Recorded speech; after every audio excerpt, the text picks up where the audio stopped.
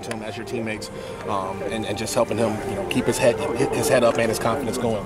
Short mind, next play type of mindset. I mean, at the end of the day, you can't really do much about the last thing that happened to you, but you can do things about what's in the future. And just making sure that those plays don't affect the next play, and so on and so forth. So just staying in his ear, making sure that he stays, keep his head above water, and just let him know to relax. You had a pretty big game against Pitt last year.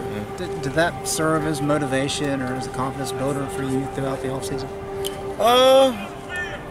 I'll just say just my season last year in general, because I don't really feel I really did much. So it served that as motivation, just trying to get better in a lot of things, a lot of aspects, being a receiver, a better teammate, better leader in all aspects of the game. I took the summer to do that. What's the key for this offense to kind of turn the page and improve on the first 2 games?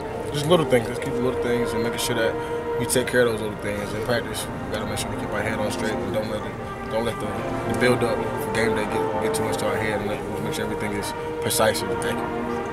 Aside from the fact that there was the hurricane that displaced a lot of people, and as bad as that is, Nathan said it did, from a purely football perspective, give you guys a chance to hit the reset button. Right. How important was that, maybe just getting away and clearing minds for a couple of days before coming back out here?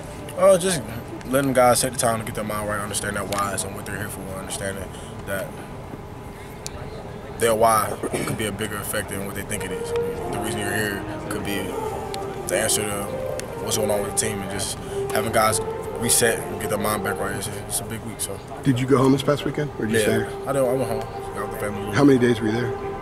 2. How was your family affected? I know you're from the Charlotte area. That storm headed that way, obviously. Was your family all right? Was the home all right? Yeah, everybody's good. Everybody's good. Shout out to them. Mom and Donna. Shout out to all of them. So, yeah, everybody's good. Everybody's healthy. That's all I ask for. Did your teammates tell any stories about how they were affected personally by Florence? I just know some friends who stayed on the East Coast who had a lot going on, a lot of effects over there, and I definitely keep them in my prayers. So, of course. We'll talk about a couple of